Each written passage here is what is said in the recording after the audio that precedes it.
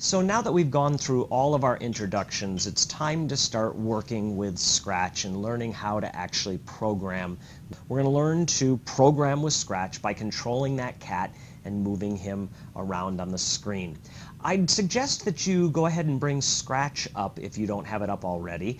Go ahead and bring up Scratch in your browser and get to this point where you just have the cat on an empty screen. And then as you're watching the videos, you can pause the videos or kind of put them in the background and sort of follow along at the same time on your version of Scratch. Okay, so let's get started.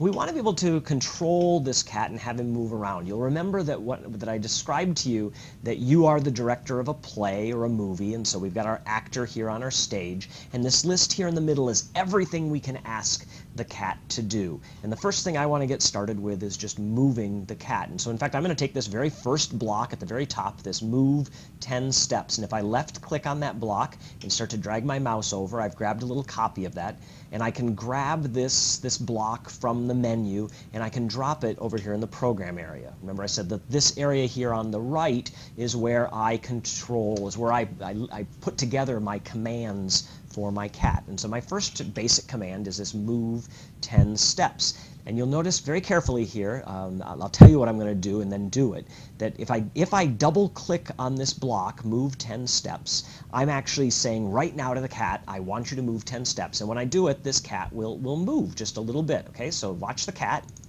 and you'll notice there that he just moved just a few pixels to the right. In fact, when we talk about 10 steps here, what we're talking about, roughly speaking, is pixels. It may not be a direct one-to-one pixel relationship on your monitor, depending a little bit on what kind of a monitor you're using and the resolution, but basically I'm asking the cat to move 10 steps, and every time I click on it, he moves a little more, right? And you'll notice that the 10 is in a circle, and in fact that it sort of gives the impression that maybe that's something that can be changed, and that's exactly the right impression to get, because it can. I can click my mouse cursor in that area, in that hole where it says 10 steps, and it highlights, and I can say move 50 steps maybe, right? I want to move 50 steps when I click on this, and now he jumps much further. And suppose I don't want him to continue to move to the right, I want him to move backwards. Well, here's why we say maybe you need 8 or 9-year-olds to do a little bit with Scratch. They have to have a little bit of a concept of negative numbers. If I want to move back to the left, I can say move negative 50, and I can double click on that and move the cat backwards along the stage. Okay, and so that's, I mean, the very basics here. The very simplest way to move the cat is this first block, moving straight forward and backwards by changing the parameter, the value in that little circle. Positive numbers move to the right, negative numbers move to the left. Okay? And now we'll move down this command and look at the very next block, right? The next block that I could do is to turn clockwise some number of degrees, and by default this says turn clockwise 15 degrees, and again if I double click on this, you'll notice that my cat over there is rotating 15 degrees at a time, and I can spin him all the way around, right? 15 degrees at a time.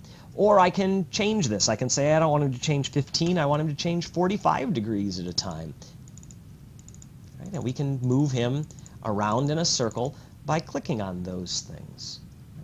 And so that's, you know, that's the basics of motion here. We move forward and backwards, and then we rotate. And so if I want to rotate, you know, 45 degrees, and then I move forward, let me change this back to a positive 50, right? I can say move forward 50 steps. And then I might want to turn 45 degrees and move another 50 steps.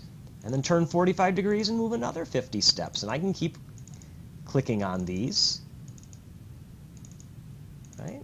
And giving commands. Or it might be that I want to keep doing one right after the other, and so I want to join these commands together, and I want to be able to say do these two things. And so you'll notice that if I pick this block up, again I'm left clicking on the block, and as I get closer to this command, you'll notice that bright white line appears there, and whenever that bright white line appears, that's the signal from Scratch that if I drop the block right now, that these two blocks will join together. And so I can either turn after my motion or before my motion, doesn't matter, right? You can just see where it's going to go depending on where it is. If I get too far away, it's just going to drop separate, but if I drop it close, they join together. And so now when I click on this, what I'm saying to the computer is first move 50 steps and then turn 45 degrees.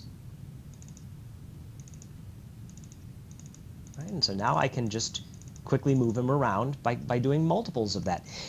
It's important to note right away from the very beginning that this is a sequential set of actions. When I say move 50 steps, he does first move those 50 steps, and then only after that's done does he stop and turn 45 degrees. This isn't done, simultaneously. It's done one right after the other, and that concept becomes more important as we move on. In this lesson, we looked at two of the basic blocks for movement in Scratch, the move block and the turn block. And we've basically been interacting with Scratch one or two commands at a time. In the next lesson, what we want to look at is how we formally put those blocks together into the concept of a program.